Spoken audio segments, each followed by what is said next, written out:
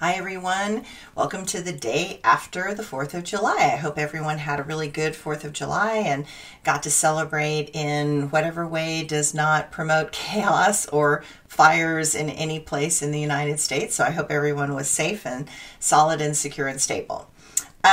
Today, if you add all the numbers together, you get the number 16. And if you add the 1 and the 6 together, you get the number 7. The number 7 is about boundaries, strategies, structures. You've heard me say this many, many times. It's the litigator. It is the architect. It is the city planner. It is the person who looks at long-term challenges and how to get there and how to put the steps together in order to get there. Obviously, at the moment, we have a lot of steps that we have to put together in order to create a functional society with less hate, less aggravation, and less frustration. This number is about either having boundaries or being a person that is a my way or the highway kind of person. And obviously the latter is not the best to be constructive for long-term success, because no matter what, we all live on this planet together, and no matter what, we all have to work together. And that means work together with nature too, not just, with other human beings. But if you can't get along with yourself, and then for sure you can't get along with people in your family, then you for sure probably have a hard time getting along with everybody else in the world. And we have to figure out how to expand our perceptual bubble to be more inclusive rather than exclusive. And it's a skill that can be learned, but it requires an open mind. It requires travel. It requires adventure. It requires experiences. It requires you doing things that are a stretch and out of your established norm.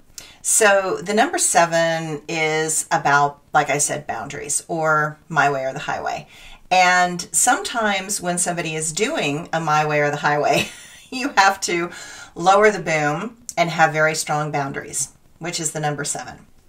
We need strong boundaries around lies and manipulation and deception that has the intent to confuse and do harm. Boundaries are supposed to be aligned with your personal values, but right now it is so obvious that this is not presently completely true. Humanity loves a certain type of drama. And fear is sort of the number one drama that everyone likes to get into. And that desire to feel alive and at the edge and afraid, for some, feels more awake. They feel vitally alive. They feel like they have a mission, a purpose, and a cause.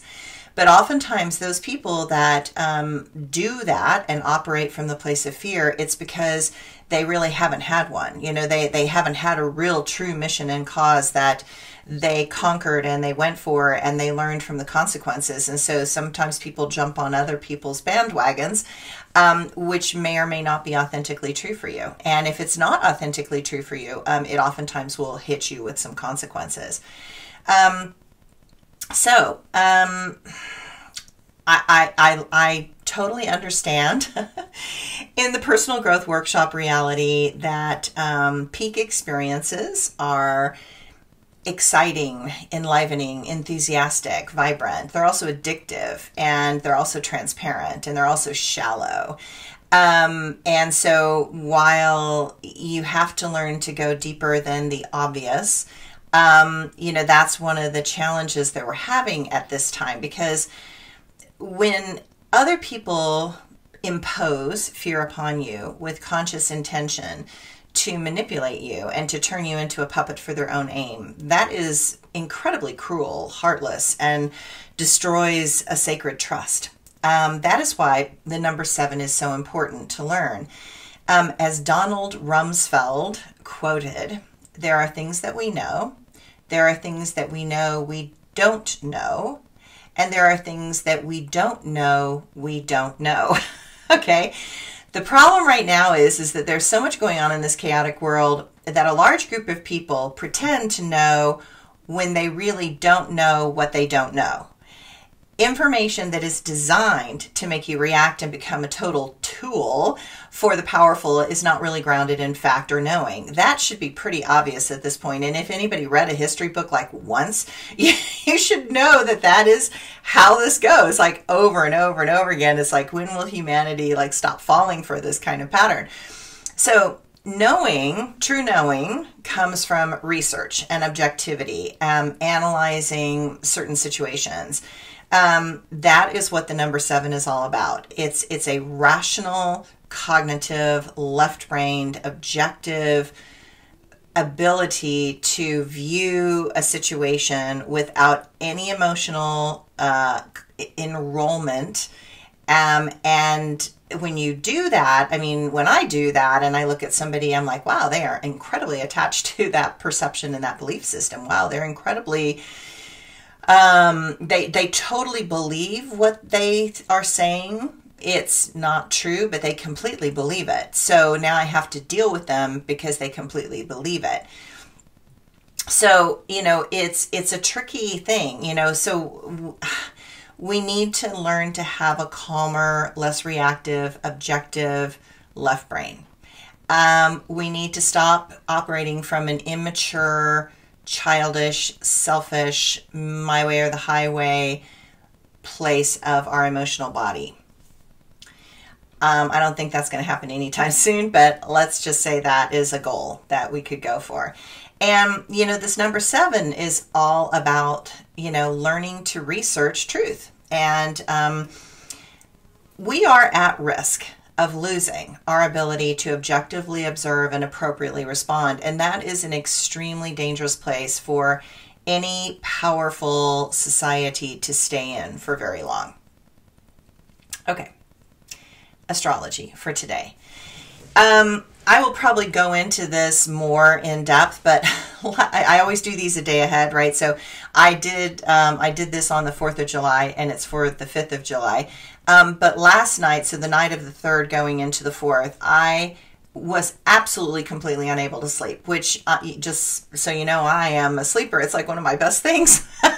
And so when I can't sleep, it's really startling. And it was just this onslaught of psychic bombardment of energy and people and voices and fears and concerns. And fortunately in the dream, I was like, oh my gosh, would everybody just calm down? Like I recognized it wasn't my voice. I recognized that it wasn't me. I recognized it was this, you know, conglomerate of a massive telepathic agreement field of energy that is hitting the planet right now. But it was noisy last night. And like I've said before, like eclipses sometimes hit me like a whammy, and this one is definitely hitting me like a whammy. So believe it or not, I haven't had any sleep.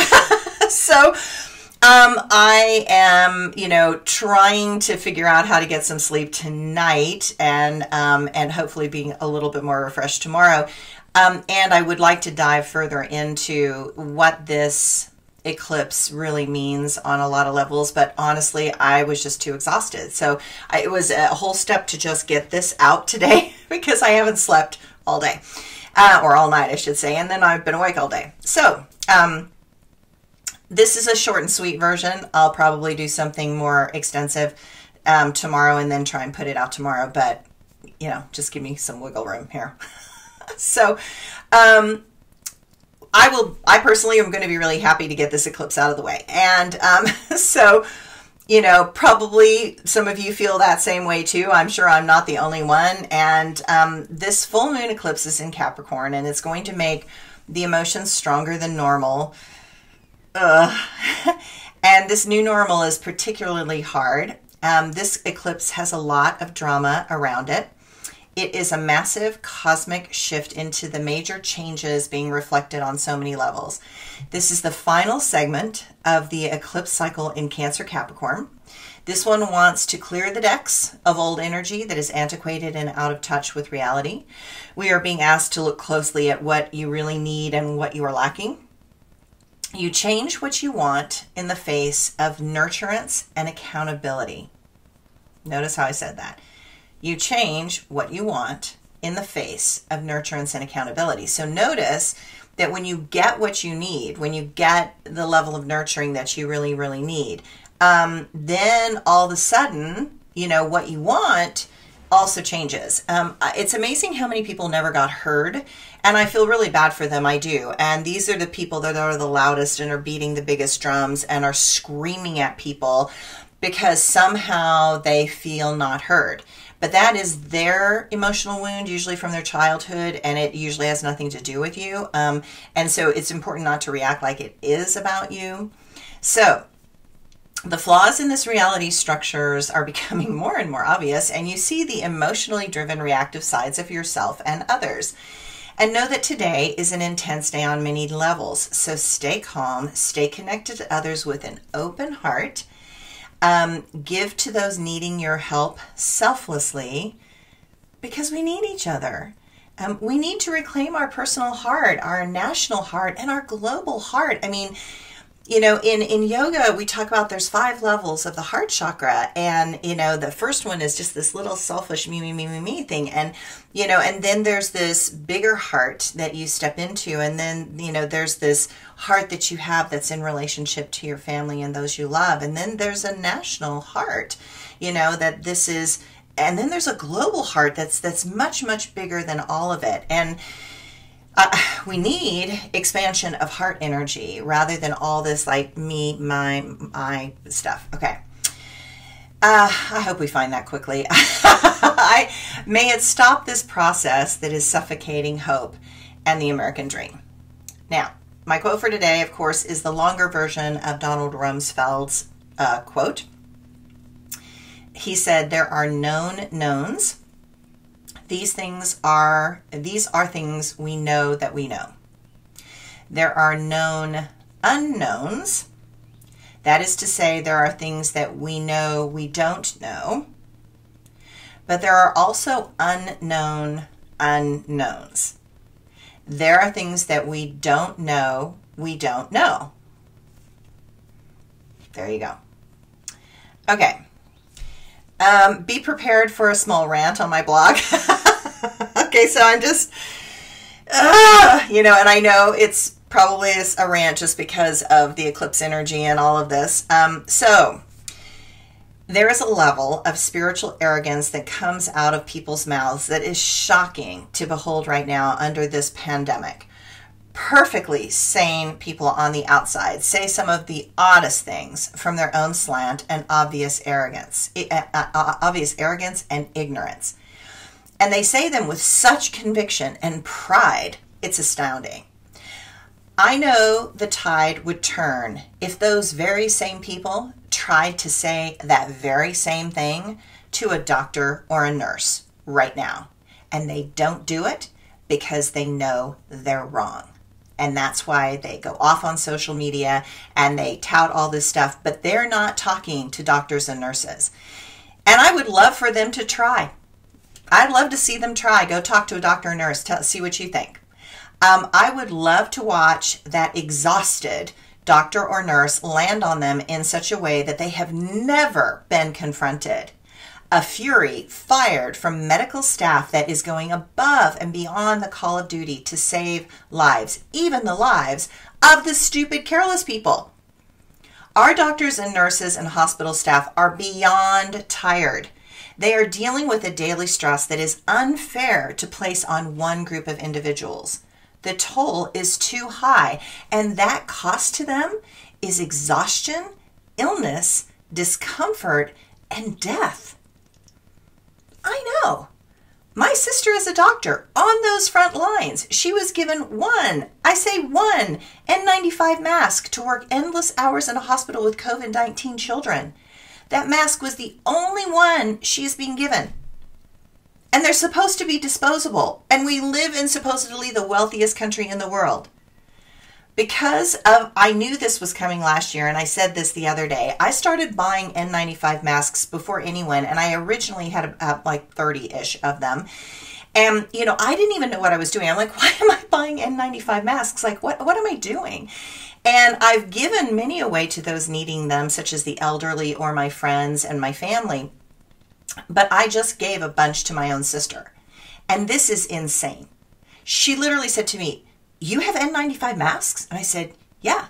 I said, "I've got I had 30 of them. I probably don't have that now, but I can give you a bunch. And she was just stunned, and she was like, God, having a psychic sister is great, and it's a pain in my ass. And she said, why didn't you tell me this before? I'm like, well, because I assumed that your clinic and the hospital would be providing appropriate gear, but no.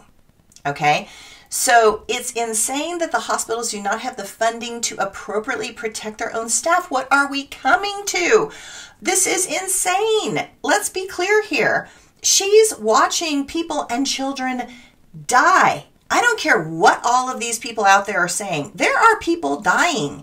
And 2 of her nurses have the disease, meaning that she is also exposed. But guess what? She has to still work because everyone is on call and everyone is exhausted. And she told me flat out, Suzanne, I might die because of this. And you have to take care of mom. And I have to stay away from mom, so you are in charge. And that's a really strong statement. She's divided her house and separated herself from her husband to protect him. Certain people need to get it through their head that some people have genes that make them more vulnerable and health conditions that also put them at higher risk. And the lack of respect that is shown to those people at risk is shocking, embarrassing, and shows a level of ignorance and meanness that is horrifying. It must be called out and not allowed to continue. The lack of respect to the doctors, nurses, and hospital staff is devastating and demoralizing. Why can't people respect the jobs that these doctors and nurses were trained for and entrusted to do? Why can't some people just respect the choices of others? Now, let me be clear. I don't care if you wear a mask or not. But don't put others in jeopardy by yelling in their face without one, because you have so much spiritual arrogance that you believe either that you will not get it, or the whole thing is a hoax, or some other conspiracy theory that you have justified in your mind. Let's get real. People are getting sick and dying, and that's the truth. I don't even care about the damn numbers. The truth is the hospitals are getting overwhelmed. I know, my sister is on the front lines. And for those of you that don't believe that, just go talk to a doctor or nurse and let them give you a strong dose of reality and let them knock some sense into those that hold their superiority so strongly. Viruses stay in the body for a long time, sometimes forever. And it's just the immune system that gets better at handling it or not. But a stressor can set the virus off again. Chickenpox can come back decades later as shingles. Chronic fatigue syndrome is caused by a virus, a virus, an Epstein Bar virus that lives in the liver. And when the person stresses, it'll come back up again. And some people never get over the secondary disease called fibromyalgia. I know, I have friends that have died from not being able to recover from having that. So herpes can come back throughout a person's life on and again, off again, on again, off again. HIV is a virus that compromises the immune system and makes the person more susceptible to other illnesses that can kill them. COVID-19 is a virus. It is already clear that you can get it more than once. And I know people who continue to show symptoms for months after an infection, and no one completely knows how this will impact those infected people in the future. But I am sure we're going to find out. Okay, end of rant. Sorry.